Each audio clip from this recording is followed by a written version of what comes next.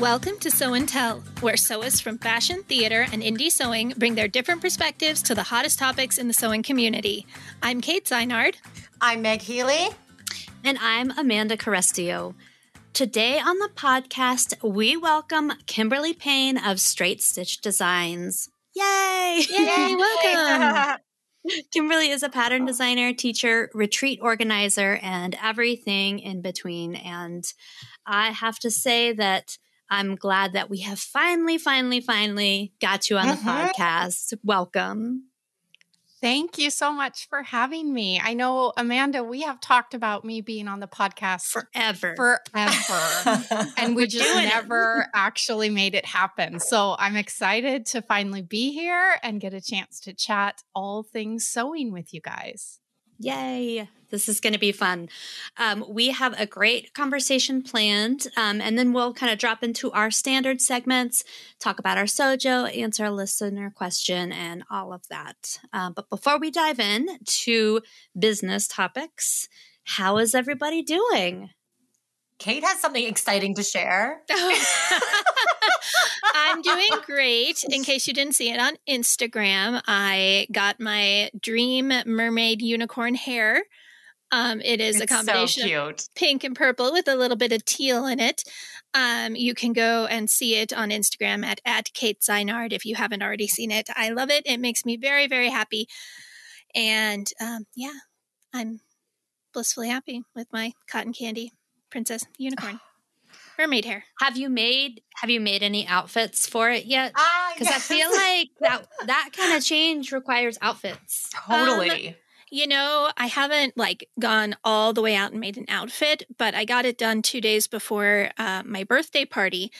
And I did make myself a shirt that coordinates quite nicely to wear to my birthday party. So yes, sort of. Terrific. Also, happy birthday. Thank you. Exactly. Man, the years. Well, I know. Yeah, I snuck that one through. I want lime green hair now. Oh my gosh. No, green fades badly is what is what I was told, but I don't know. Lime green. Is that why you only got a little bit of teal? Yep. It really is, because the teal is going to fade out fastest, and it's probably going to hit a weird green in the meantime. But that's okay. I don't mind a little weird green. Yeah, my hair is feeling really boring right now. I might have to change things up. I'm inspired, Kate. Oh, awesome. Well, you do enough skating that it seems completely reasonable that you should do something fun. I'm a fan of everybody doing fun things with their hair. Yes. I have a funny little story. Julian last night, so every night he listens to podcasts and play this game on his phone to unwind, and he probably went through all his list and he was like, I'm listening to Sew and Tell. I'm like, what? Really? He binge listened to 3 episodes and he takes off his headphones and he's like, oh my gosh, I'm just listening to Amanda brought her little machine on her honeymoon. I was like, isn't that so cute? It was so funny. He was like actually listening. I'm like, you don't have to listen. He's like, no, I actually liked listening. And it was so funny. He was just like, binge listening to the podcast last night. It was so funny. So hi, Julian, if you're listening again. Hi, Julian. Hi, Julian. It was very cute. Yeah. Yeah. As part of the podcast process, we have to listen. We give a listen afterwards, make sure everything's lines up and it sounds good and everything. But I was doing that one time and I had it on the speaker in my kitchen.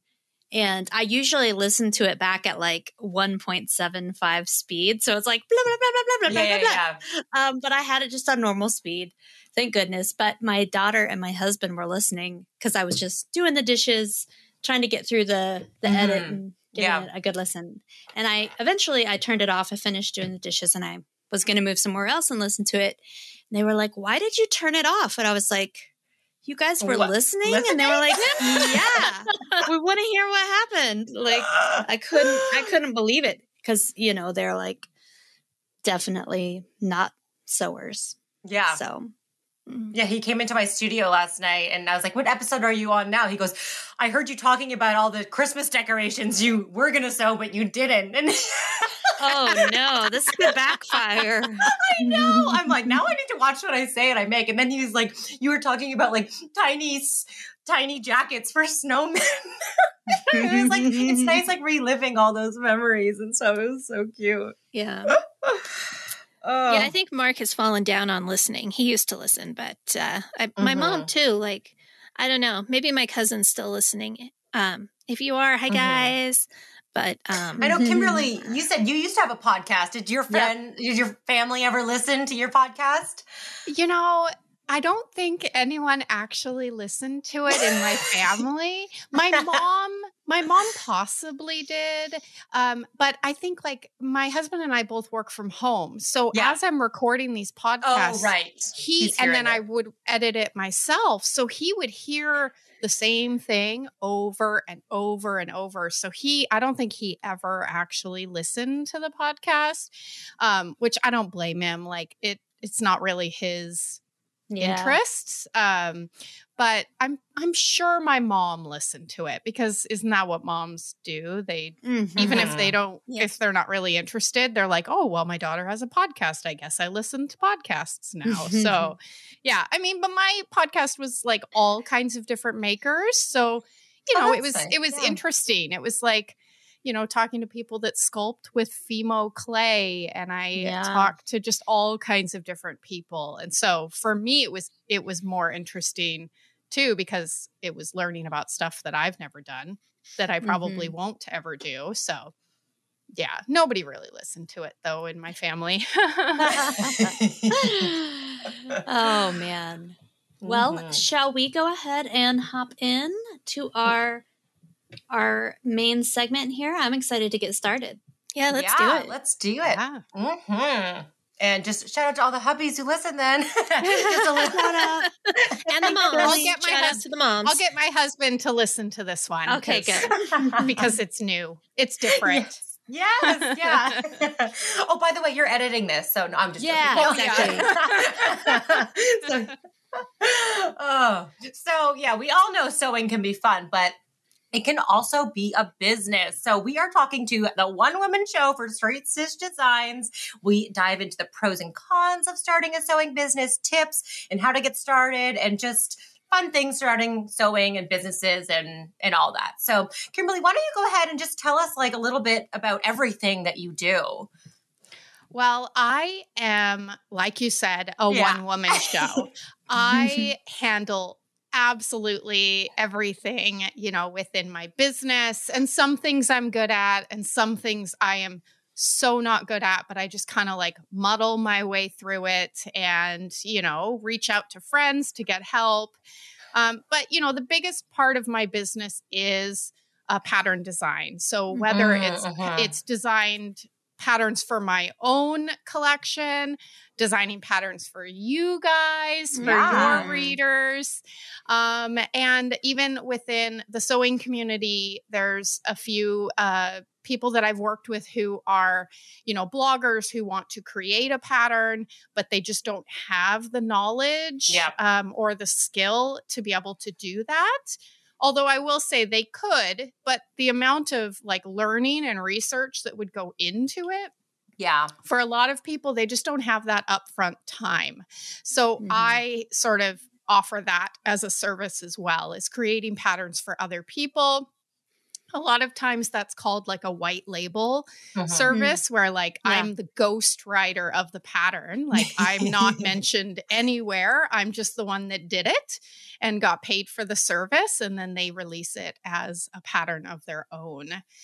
So that's a lot of what I do. But I also teach. And I think that I didn't realize how much I would love teaching until the very first time I went to Craftcation, which is this amazing conference in California that's held every spring.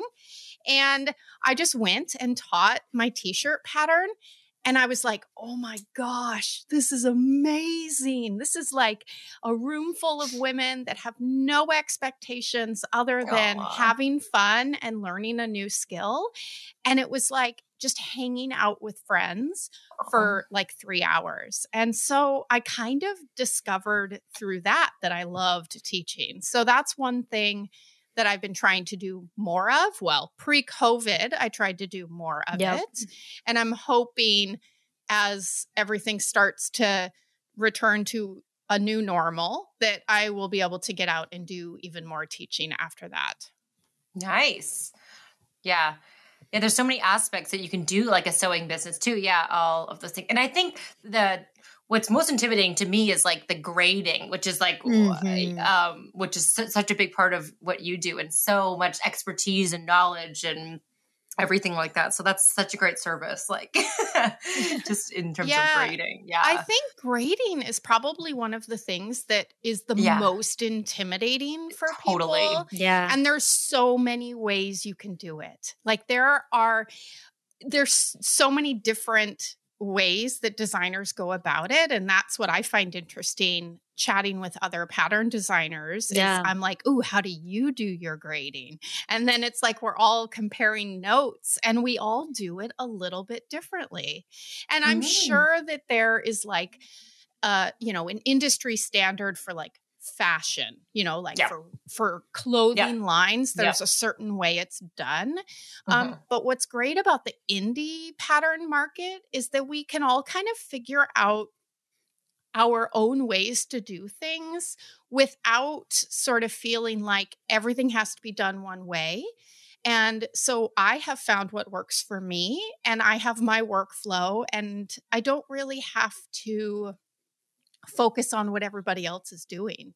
But there's 7 years worth of learning and doing that has gone into that. So there is an element of, I know what I'm doing. So at some point it's easier to pay somebody who knows what they're doing than to spend 7 years trying to master a skill if you just don't have the time.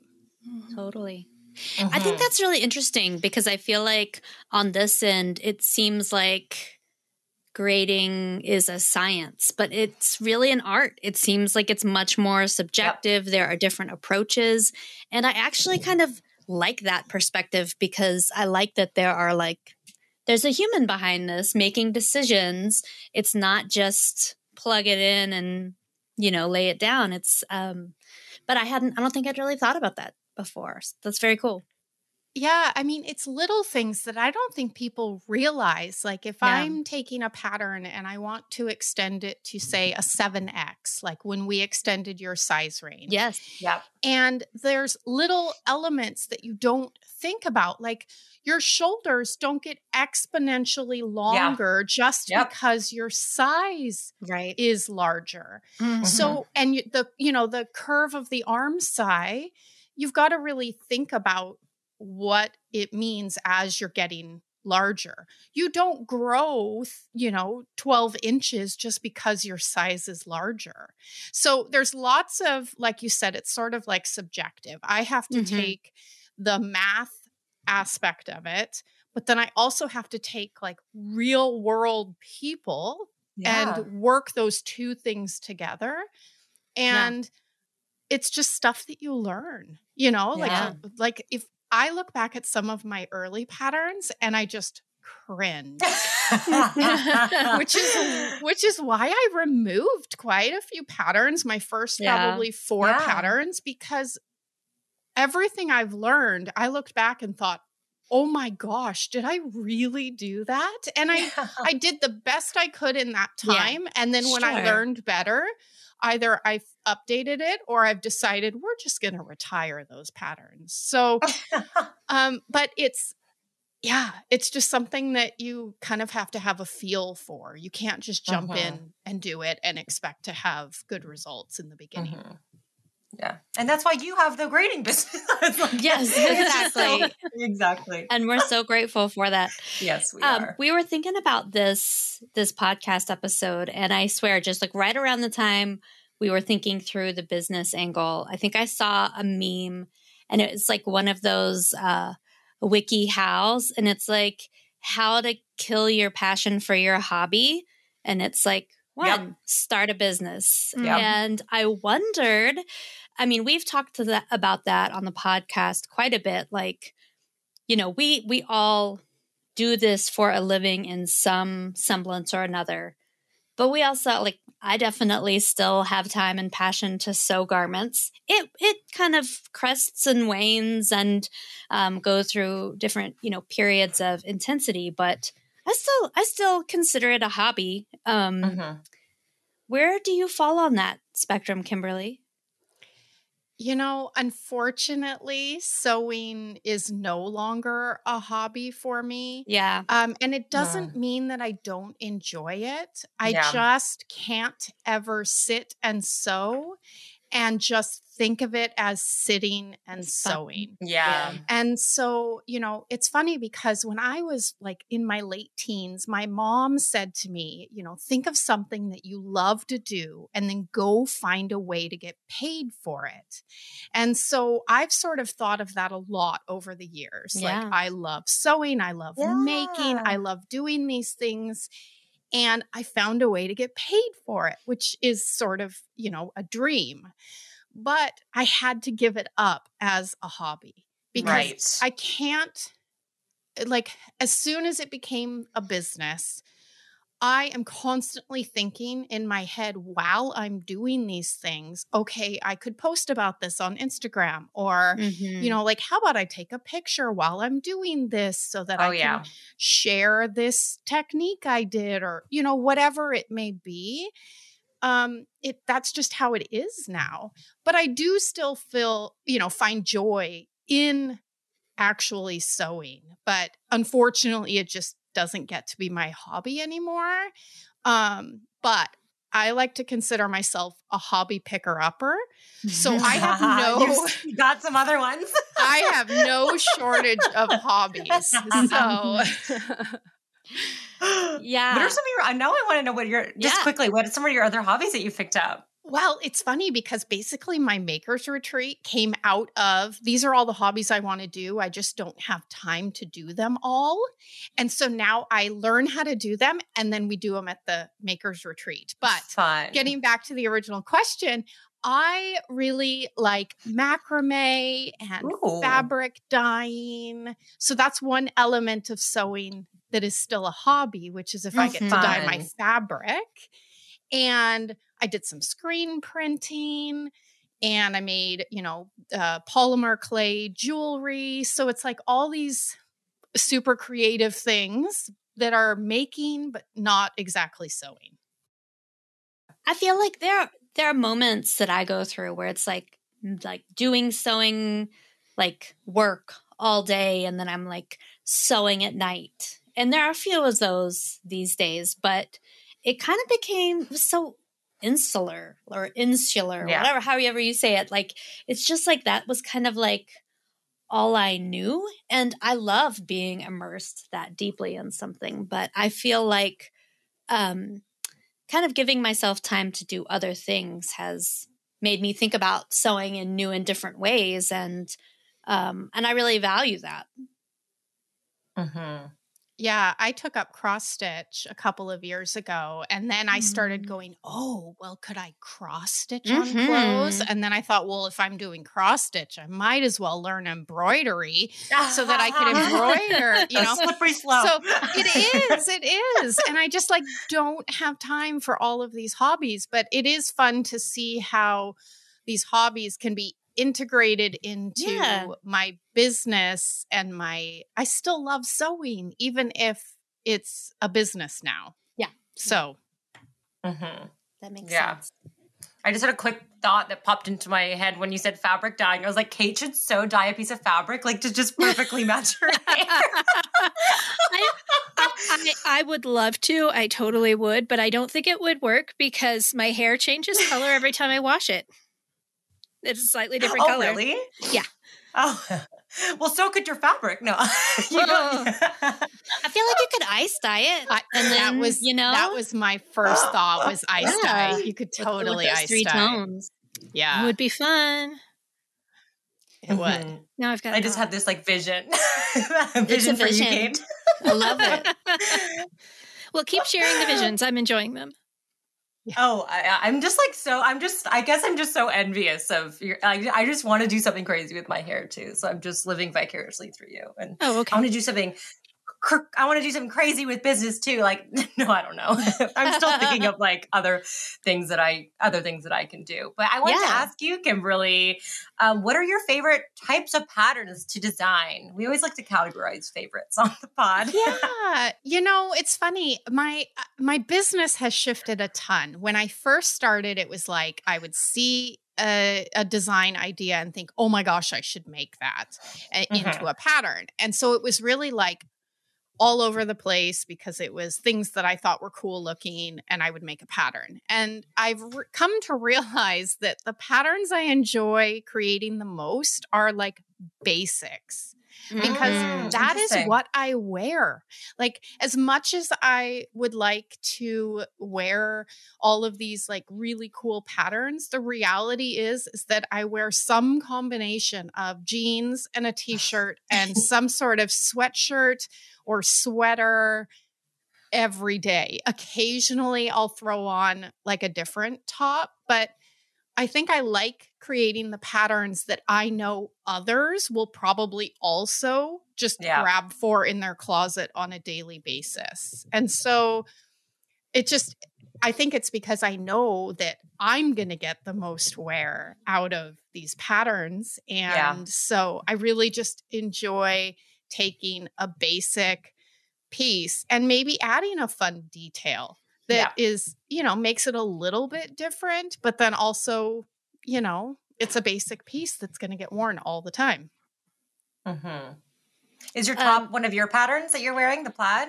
It is. It's my Meadowwood top. I love that pattern. Is, I have probably 6 in my closet that I just kind of like rotate between when I want to wear something other than t-shirts and sweatshirts. But it's so easy to wear that like it's just as easy as a t-shirt. So yeah, it's one of my favorite patterns I've created, I think.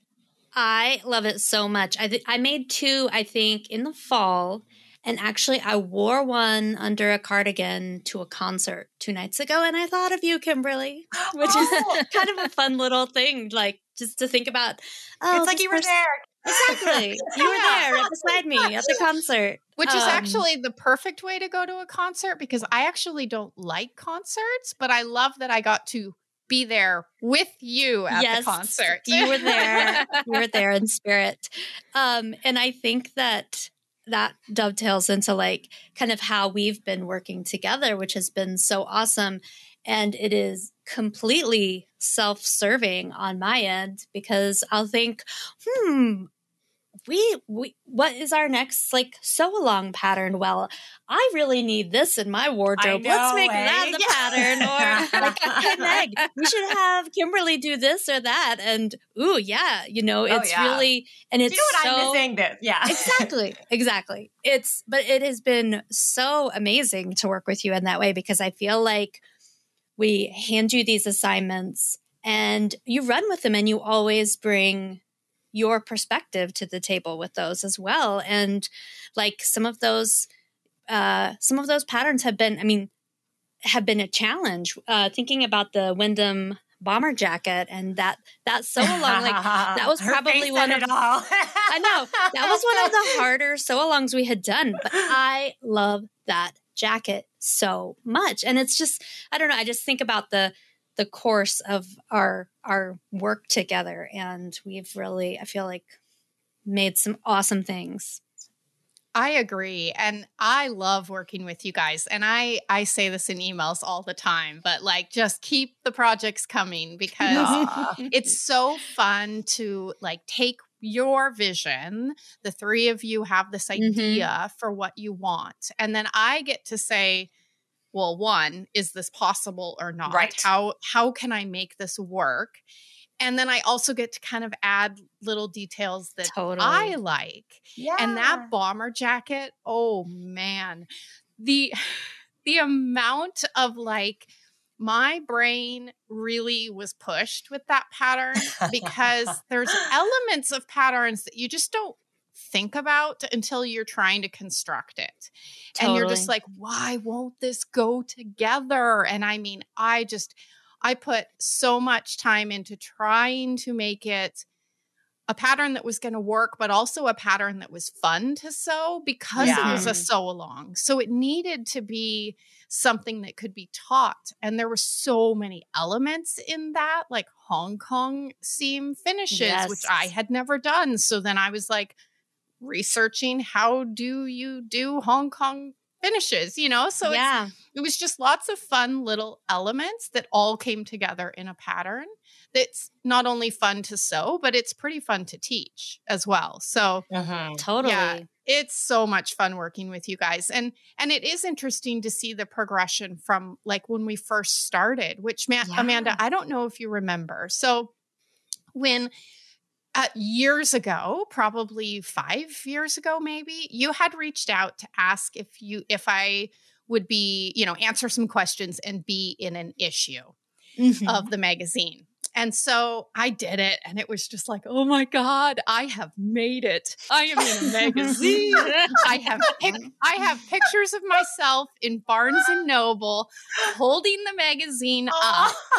I was like, I have made it. I am, as far as I'm going to go, I'm in a magazine. So I was very excited. And then probably 2 or 3 months later, I get an email from you, and you said,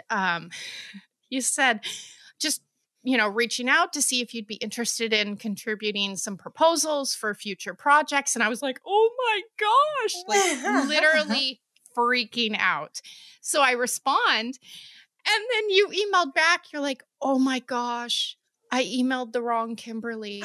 And Really? Because it was embroidery. Not that you didn't want to email me, but it was for the embroidery magazine and not so then I was like, oh, it's okay. You're like, do you know how to do embroidery? And I was like, no, but that's okay. No worries. And then I got included on the next call out for patterns. And I remember thinking like, I don't even care if she didn't mean to email me. I love that story. That's so funny. And I mean, look where we are now. Like had that email not accidentally come to me, like we probably wouldn't be in this relationship now. And so it's okay that you didn't mean to email me. We need to thank the other Kimberly. I don't know who it was. Whoever that other Kimberly was that was not me. Thank you. That is so funny. Yes. It's glad to know that my email woes are consistent with myself 5 years ago, because I still, unfortunately, do that kind of stuff. Well, I'm so glad worked out. It did. We actually meant for that other Kimberly to be on the podcast today. Sorry. That is really awkward. You are not the Kimberly we thought would log in. Oh my gosh. Oh my gosh. Like there's tears like coming from my eyes. Yeah. Today I was sewed the oyster wrap blouse live on YouTube Live today. I'll show you just quickly. It's like in this daisy print. There'll be pictures on the show notes, but look at how it turned out. Oh, with the wrap front.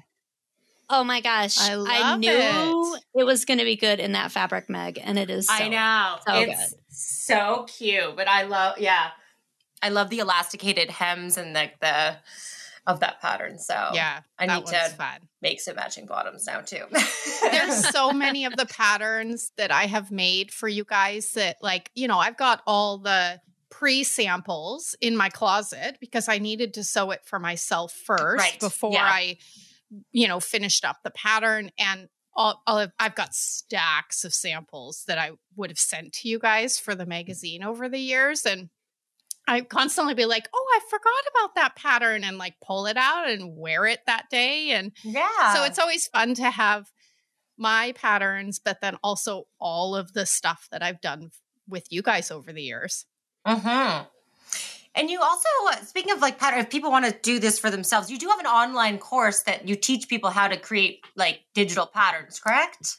Yeah. So when I started, I took the pattern workshop course, Lauren Dahl. That's such a great course. It is a really fantastic course. And, I took that, and then I realized a couple of years into my business, when I wanted to make paper patterns, that there was no guidance for how to even go about taking your PDF pattern business and creating paper patterns. Paper, right. Yes. Because, there's a different market for paper patterns than there is for PDF. So there's this whole other group of sewists that you may never capture because they aren't involved in the PDF market. And so I sort of spent a bunch of time researching, figuring out how I was going to do it. And then I decided to create this course where it basically walks people through the different options for, transitioning their business to also include paper patterns. And so it's a pretty specific course. You basically already have PDF patterns and you're wanting to offer paper patterns. Yeah. Yeah. Because I didn't really, the learning how to make patterns was done already with this amazing course. So it's a good next step for sure. Exactly. And originally it was going to be a part of Pattern Workshop as another course. But then we just decided to have them be separate. And so it really is like a next step. If you've decided now you would like to be available in brick and mortar shops, then here's a great resource for how to do that. Wow. Okay. So going on to something else. So you make patterns for your own line. You make patterns for other people's line. You have an online course, and then you also have this maker's retreat. If the others weren't enough. Yeah, exactly. Tell us a little bit about that, and what's the best thing about the maker's retreat? So the maker's retreat really started because there's something to be said about spending time with other people who are makers and not just sewists. I love hanging out with sewists, but I love hanging out with other people that are creative. And I have so many interests outside of sewing that I was like, what if I just get a group of people together and we hang out for 4 days and we eat good food and we make things. And that's sort of how it started. And then it snowballed. I tend to go all in on things. And my engineer husband is the one that's behind me going, have you thought about how you're going to pay for this? And I'm like, well, no, because that's not the fun part. No. I have thought about all the things we're going to make. And then I'm going to figure out how to pay for all of this. So it sort of just started as I want to do this. I'm sure others will want to do it with me. So let's hang out. So that's sort of where it all started. And I had no idea if anybody was going to sign up. It was incredibly stressful because I had signed, again, I jumped in and hoped for the best. And I had signed a contract with this hotel, paid a huge deposit. And then I was like, what if nobody signs up? So it was sort of and then it happened. The first one happened in November of 2019. And it was so much more fun than I could have ever imagined. And, I made friends through there that, they've now come back again for another retreat that I just had this last November. Nice. And it's everybody, when you're a maker, you like to be around other makers. And the thing with friendships within the making or sewing community is that we don't start at the bottom level. When you meet another maker, your friendship starts 3 steps up. Because so we can just skip all the basics and we can just be so I like to sew. And they're like, I like to sew too. And now we're friends. And you can talk about so much common ground to start your friendship on. Exactly. Totally. So it's not that same awkward, you're walking into a room and you don't know these people and you don't even know if you have anything in common. And so it was we became friends from the moment people walked in the door. And I got to try so many different things and share my interests with all of them. And I loved that it was really like low pressure. So they all came to have fun, to hang out, to eat good food. They didn't expect it to be this like super formal event. It was really like they were getting, well, my life, like a little chaotic and a little like, prepared, but like at one point it's like, I don't have any rubber bands. I need rubber bands for the indigo dyeing. And I'm like, why didn't I bring rubber bands? And everybody's like, that's okay. Like it just was sort of, it's just so relaxed that I love it. And I look forward, like COVID, I had to cancel the 2021, which was, it's stressful. And you guys are having a retreat. So, like people are entrusting a lot of money to you and juggling like what is going to work and what isn't going to work. And, I had to email all of these people that had given me a lot of money and say, I'm going to have to cancel, but because I was going to lose thousands of dollars on this deposit. If like it just, you pay out money and you collect money, but you've already started spending money. So if you have to cancel, so I was honest. I was like, I'm a person here, so I'm going to be completely honest with you. I'm going to lose money if I refund all of you. So I was like, does anybody want to postpone? Can I hold your money until the following year? And almost every single person that's said, amazing. That's just amazing. Hold it. We'll see you in 2021. And so it was like, that was the moment that I knew that these people genuinely cared about me and my business and the situation that we were in. And they knew that I was only canceling because I had to. And, like that's when you sort of feel like I've created this community of these people that are, like-minded. And we're all like, we're just trying to share an activity that we love. And they didn't want to put me in any hardships. And I also didn't want them. If they needed the money, I was going to get it for them. But it was like, I had to be super vulnerable in that moment and be totally honest and just say like, I'm going to like have to borrow money from our family. Like I try to keep everything separate, business and family. And I was like, so I'm going to be like taking money out of savings to pay people back if that's what it comes to. And so they just all rallied behind me and they're like, we'll see you in 2021. So it's amazing. And that's like awesome.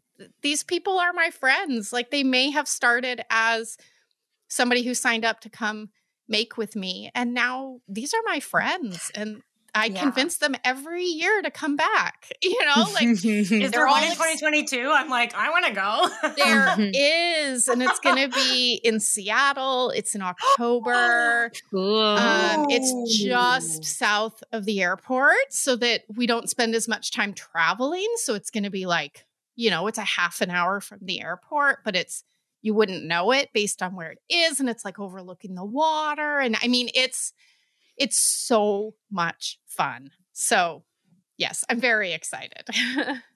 Wow. I love that. I feel like your experience so far has been a testament to your starting place, that you really built this event out of like things that you wanted to do and you were passionate about, and like a really genuine place, and that people have responded to that. Makes a lot of sense. And two, whenever you do your retreats and post pictures, I have like terrible FOMO because you can tell y'all are having so much fun. And you're not alone. Like I get people that are like, oh my gosh, why didn't I come? And it's hard because, it's also a lot of money, and not everybody is in a position that can afford that. And, that's why I try to offer payment plans so that people can spread it out over like 6 or 8 months.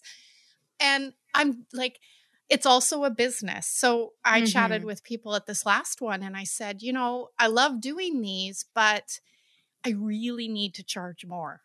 And that's a hard conversation to have with people because you can only do it so long, not really making money. Then it's not sustainable. And then you're going to, you need to be honest, take risks, and you need to, make it sustainable. For but it's also hard because, it's a lot of money. It's, it's a lot of money. Yeah. And so then I spent this whole last retreat making sure people felt like they got their money's worth. And they all just kept saying like, just have fun. We're good. And I was like, are you sure? Did we do enough? Do I need more food?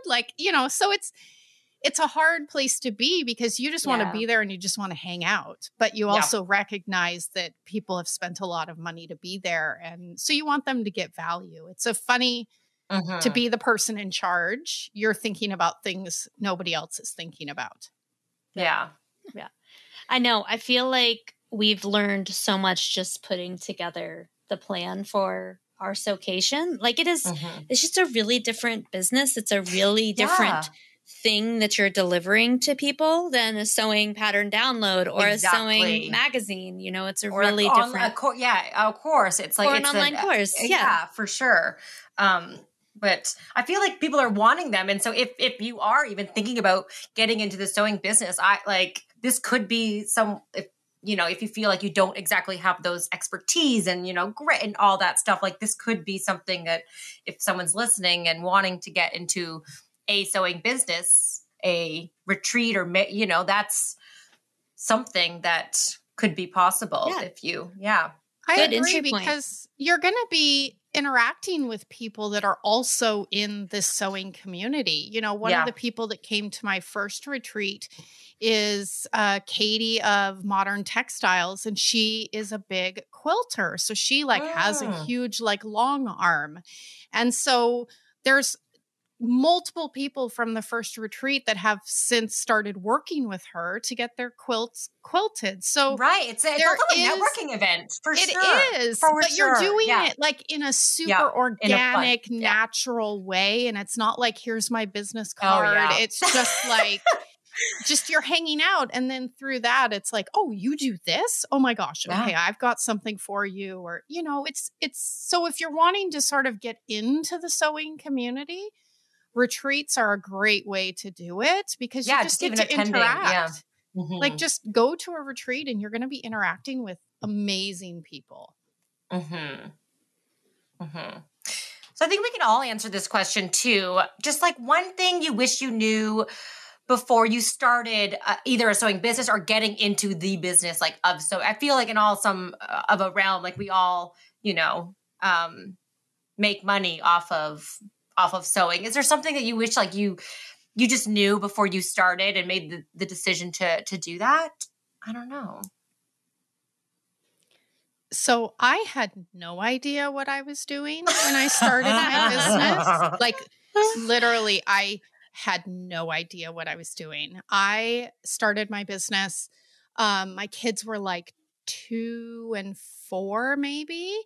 And I was tired of my life revolving completely around my children, my house, and my husband because I was a stay-at-home mom. And so I was like, I like sewing. I'll make sewing patterns. And that's really honestly how it went. And then I emailed Lauren and I said, hey, I don't know what I'm doing. Would I be able to take your course? Am I actually going to be able to do it? And she was like, oh yeah, get this book. You'll be fine. And 4 months later, I released my first pattern. And that's just, so for me, if I know enough, I probably won't do it. My personality is to literally jump in and hope it works out and figure it out while I go. Because with my, I talk about this on social media, with my anxiety and depression, the more I know, the more overwhelmed I get. And then I literally won't do it. So because I had no idea what I was doing, I was like, well, obviously I can do this. Like, obviously. And then I just did it. So for me, I think that's my strength / weakness. Like, I've got my husband to keep me grounded when I'm a bit over the top, but like for the most part, it's almost better I don't know what I'm doing. So it's such an interesting perspective. I feel like that has come up on the podcast before, because I feel like when I started sewing, I was like picking all these crazy fabrics and they were all just like horrible to work with. And they were things that now that I know how hard they were to work with, like I totally steer clear, and I'm less like brave and bold about pattern selection than I was before I knew better. And I don't know, there was kind of like a freedom in just kind of jumping in headlong and figuring it out. I love that. I think for me, the thing that I wish I knew earlier on in the process, and I think it relates to so many things, particularly the podcast, just like the kind of perfection culture in sewing is just unattainable and unsustainable in so many aspects of what we do. So I feel like I was really focused on that early on. We did like my very first video project, when I did our very first podcast recording, I really, I feel like I was so focused on perfection, but we're people, and like part of, this podcast, part of the video, like it's knowing that we're human and we're all human, and I'm on this side trying to make it work, and you're on that side trying to follow along with how I'm explaining this so along, and like we get there together. And I don't know, I feel like I've relaxed so much when it comes to that. Maybe too much.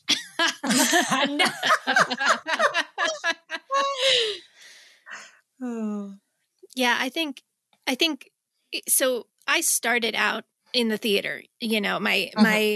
I did sewing as a business, or as a living, before I ever did it as a hobby. It really wasn't a hobby for me. It was just what I did.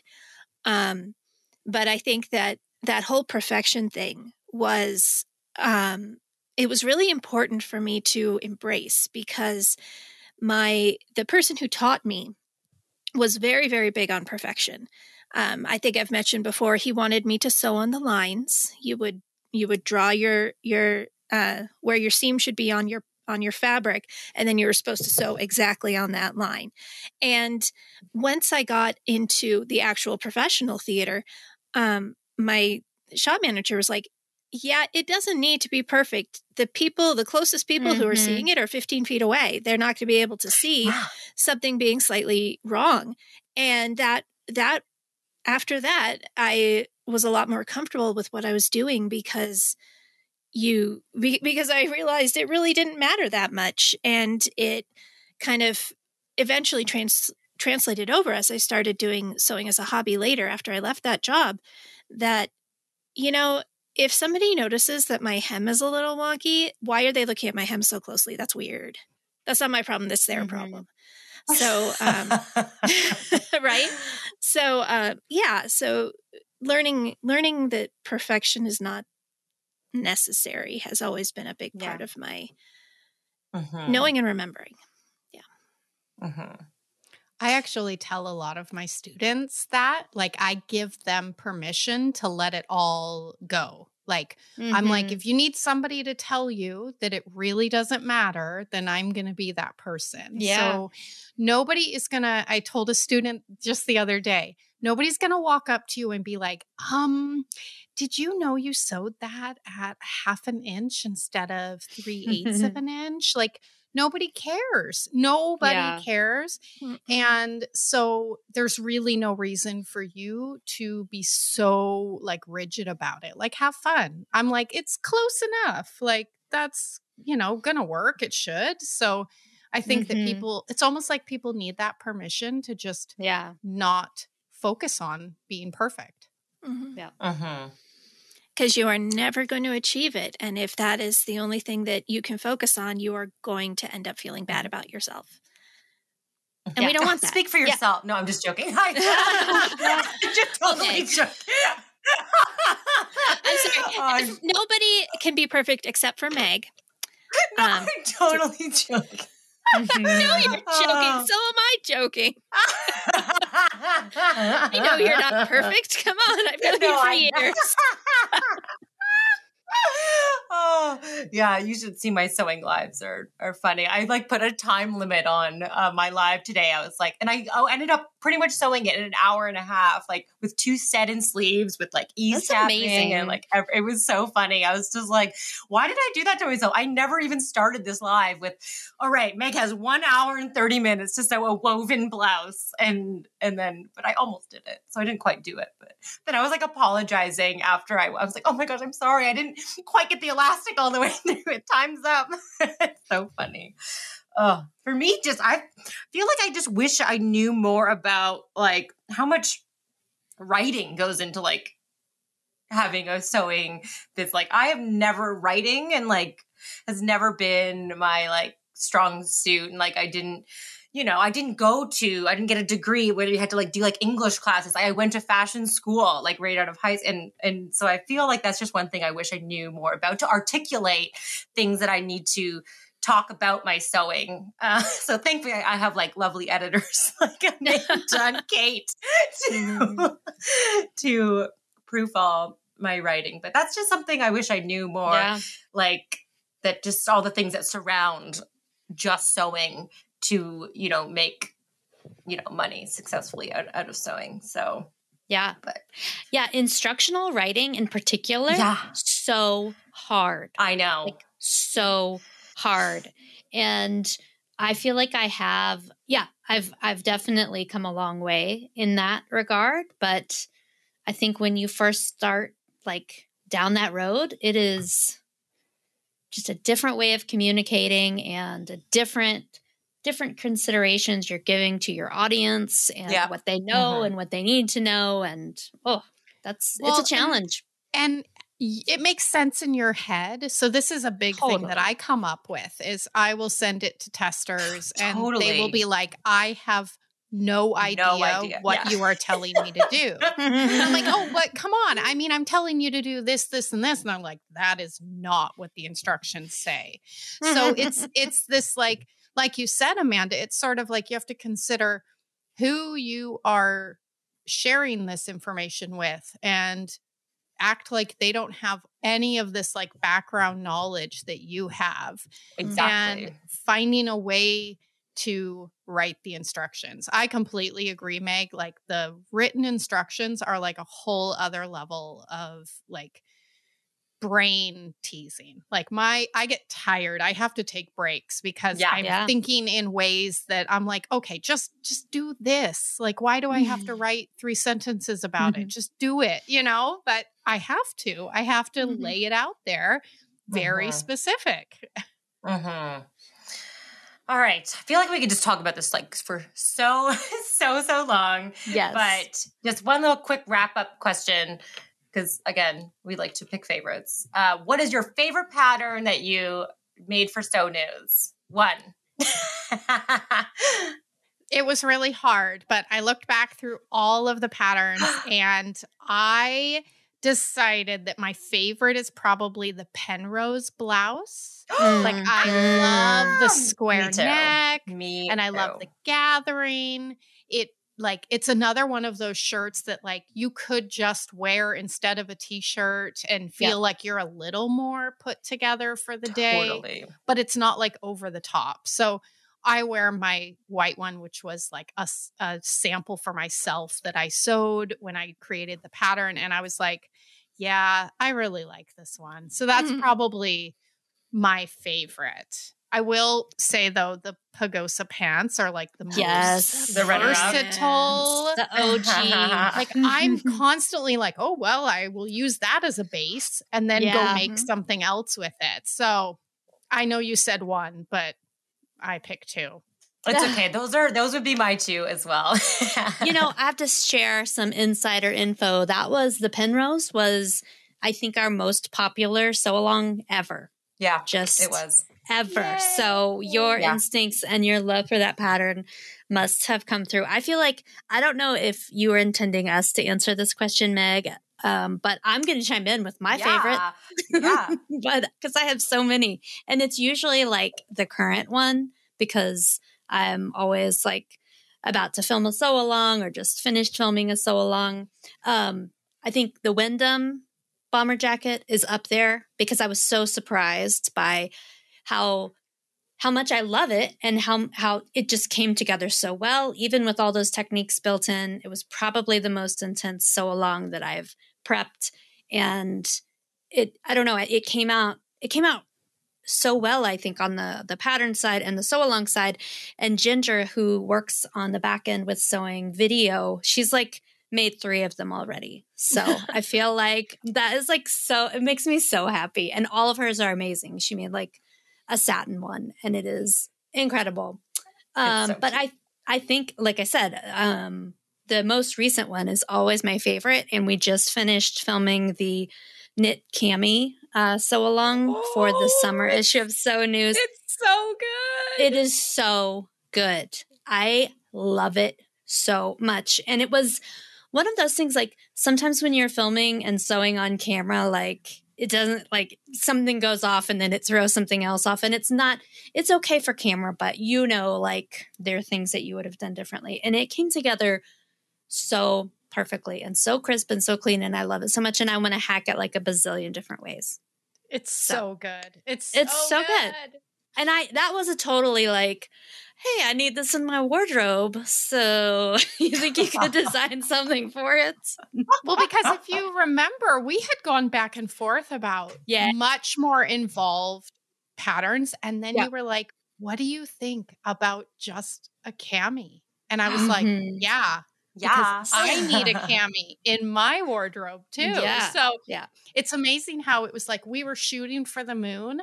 And then we were like, actually, could we just like Meg's holding up one right now. It's so just like good, a white, you guys. a basic white cami. It's amazing. I'm so excited for people to be able to get this pattern because it really did turn out amazing. Yeah. I like the pagosa pants. Yeah, that's my favorite. Sorry, I hadn't gotten to chime in yet. Yeah, so good. Yeah. I'm going to have to go with the Penrose. I love the Penrose. I made it into a dress. I haven't sewn the Penrose yet. I keep meaning to, and I haven't gotten to it yet. Oh, it's so good. Until I do, pagosa pants. Yeah, I've never actually sewn the pagosa pants as pagosa pants. I've turned them into a jumpsuit. I've like hacked them different. I've never just sewn them straight. So that's on my to-do it. Like, for sure. So many good ones. Well, that was so fun. All right, we are back, and it is time for our SewJo segment, which is our favorite segment, where we get to talk about what's giving us our sewing inspiration. So let's see. I'm going to put someone on the spot. Amanda, what's your SewJo? I'm still in my, I think I talked about last week or last episode. I'm in seasonally inappropriate sewing project mode. So I'm making a bunch of ogden camis in addition to knit camis. But I have a skate event coming up, and it's the first one that's like disco themed. So I'm going to make a disco outfit. And then when I started to think about this, I'm going to make a Sally jumpsuit by Closet Core because it's knit. It'll be easy to skate in. Yeah. And then I was like, oh, but I want to hack that with this other fabric that I have. So it just turned into this like disco capsule. And they're probably, it's going to be very wearable disco capsule, but very surprising. Like I was like, I kind of want some like flashy skate outfits, and I'm not a flashy person. So this was new for me. So I'm going disco. It's my SewJo. Very cool. Very cool. How about you, Meg? What's your SewJo? Mine's also a disco capsule, but for sewcation. No, I'm just I'm just going to go full disco. We're having disco ball arrive, right? Did Amanda? Yes. No. Yeah, exactly.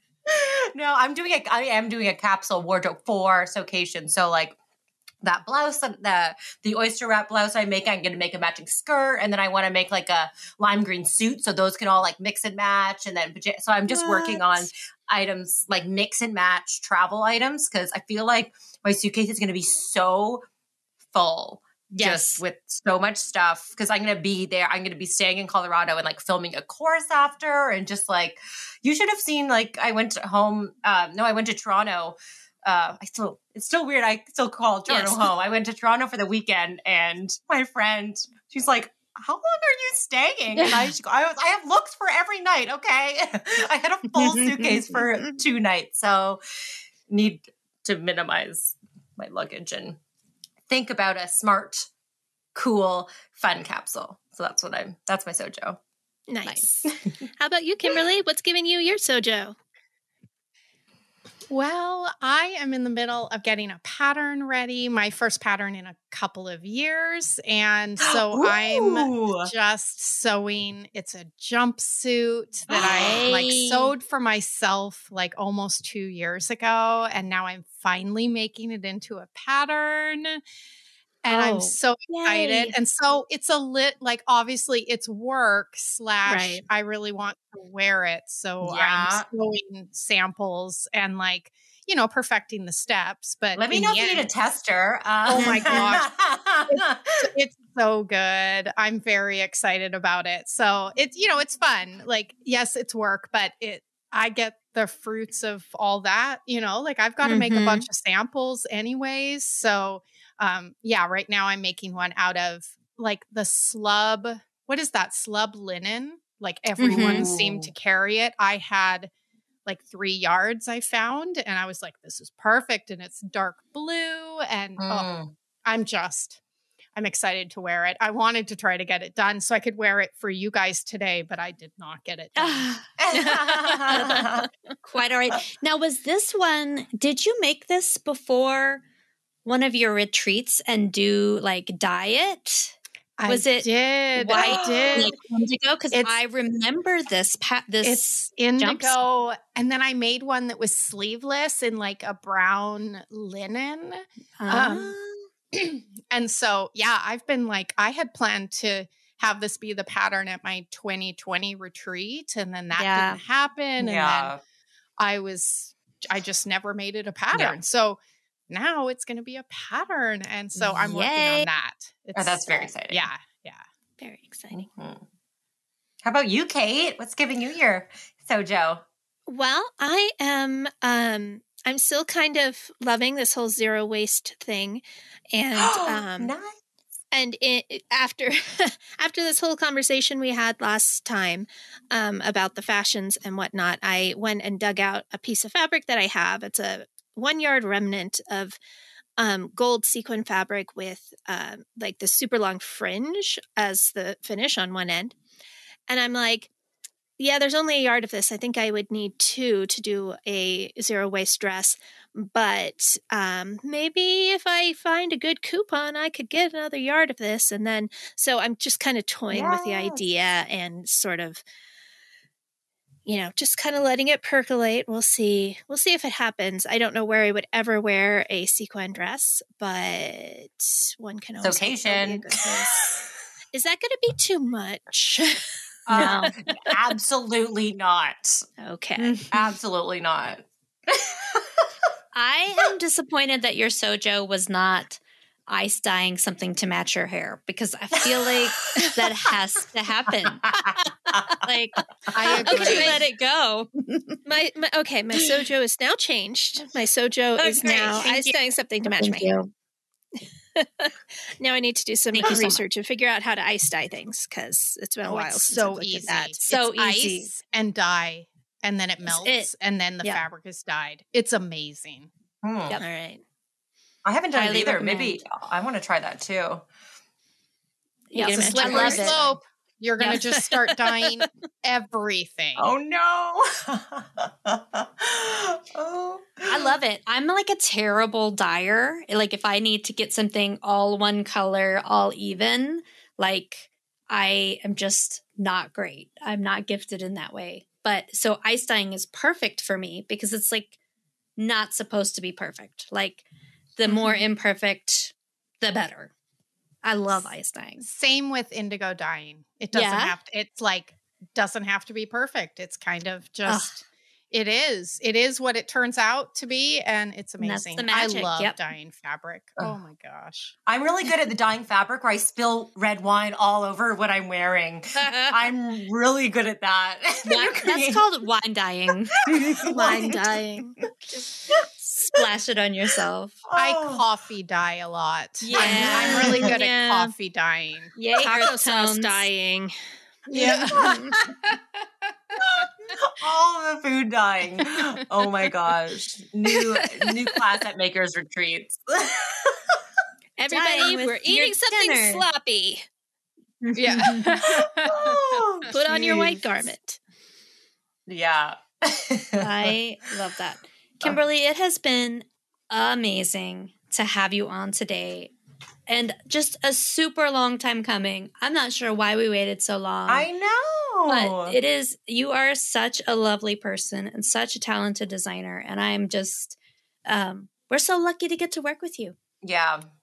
Mm-hmm. All the time. Well, thank you. And thank you, Amanda, for accidentally emailing me all those years ago.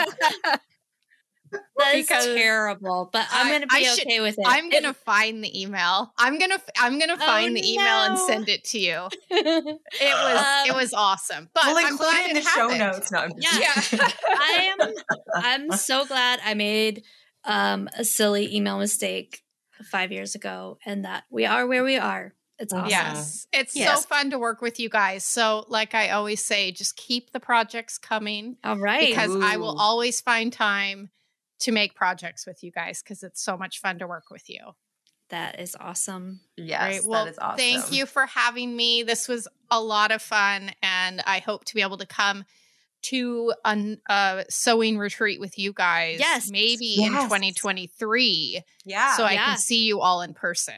That would be awesome. We'll have to make it happen. So great. Yep. Yeah. Let's do it.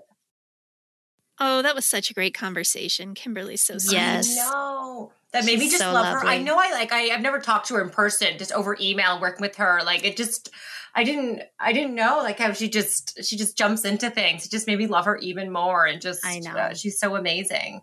Totally. She All is. right. Speaking of jumping into person. things, let's jump in to our Sew and Tell question for this episode. So this week we're going to ask, what is your favorite pattern hack? And Amanda, well, actually, you know what? I'm not sure you have a favorite. So Meg, I'm going to ask you first and let Amanda take a little time to think. My favorite pattern hack to do is just to eliminate any sort of dart. I will turn it into a seam line. I will just clip and make it a pleat, or I that's what I like to do because I hate sewing darts. And I even hate wearing. I don't know. I don't know. There's certain, obviously you can't always avoid them, but Julian always jokes. Sometimes he hears me and he'll just be like, "Oh, pleat the dart." And like, he overheard me like showing a video, and it's like, he goes like, "What does that mean?" I'm like, yeah. So pleating the dart. It's my favorite pattern hack. Great. How about you, Amanda? Yeah, I still can't pick a favorite. I have so many. And I feel like I was thinking about this more from like a project, not like a thing that I like to do regularly. And I think, but I like a good sleeve swap. I did that recently on my Aster blouse where I added the Roscoe sleeve because it changes up the proportions and the silhouette so much to change up the sleeve. But I don't know. I think my all-time favorite pattern hack that I've done was probably the boiler suit that I made. It was, it was April 2020, and I mashed up a button-up shirt with an overalls pattern and made a boiler suit. And it was very involved. And it was definitely one of those where I was having to make decisions like as I went because things weren't working out. And then eventually things worked out. And I'm probably most proud of that. Awesome. Yeah. That's a good one. Yeah. As for me, mine's actually a fit thing. I have, for me, it's really important to double check the size of the sleeves because I have kind of chubby upper arms. So if I'm not careful, my sleeves are too tight, and then that makes the pattern basically unwearable. So, a full bicep adjustment is very important for me. I also tend to take almost every pattern I have and blend, because I have a smaller bust than usually coordinates with my hips. So I do a lot of blending between bust and hip. Nothing fancy, just stuff that makes it fit more comfortably. Nice. That's a good one. That's such a good one. I thought you were going to say just add fringe to it. No, this needs to be my new hack, but fringe it. I know, that's like Kate's version of put a bird on it. It's just put some fringe on it. Put fringe on it. Oh, man. Well, lovely, that was fun. Lovely episode. I'm as always out now. I know, I'm tired too. I think exhausted. It's from smiling so much and laughing with y'all. My cheeks are hurting from laughing because I did the sewing live earlier, and I just apparently just laugh at my own jokes, like on here and on there, and obviously we are all just have such fun time together, and I can't wait to laugh with you guys in person. I know, we're gonna have so many giggles. We are, so many giggles. All right. Do we have any last minute announcements that we need to make, or can we call this thing done? I think we're done. Let's be done. All right. See if we can. Yeah. Thanks everyone for listening. And until next time, happy stitching. Bye. Bye. I did it. You did it. I got in after you, Meg. Woo!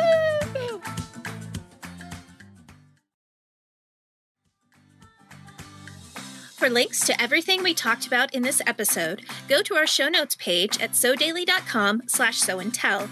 If you want to get in touch with us, you can email us at sewandtellpodcast@goldenpeakmedia.com or visit us on Instagram at sewandtellpod.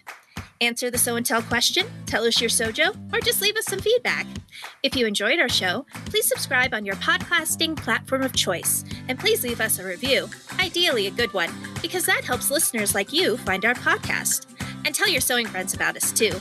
Thanks for listening, and happy stitching. Sew and Tell is a Sew Daily podcast and produced by Golden Peak Media. It's hosted and produced by Meg Healy, Amanda Carestio, and me, Kate Zaynard. Daisha Clay is our producer. Director of podcasts is Jared Mayer. Tiffany Warble is Director of Content. Kelsey Ratterman handles our marketing, and Andrea Lotz does all things digital. If you'd like more information on sponsoring or advertising on Sew and Tell, go to goldenpeakmedia.com.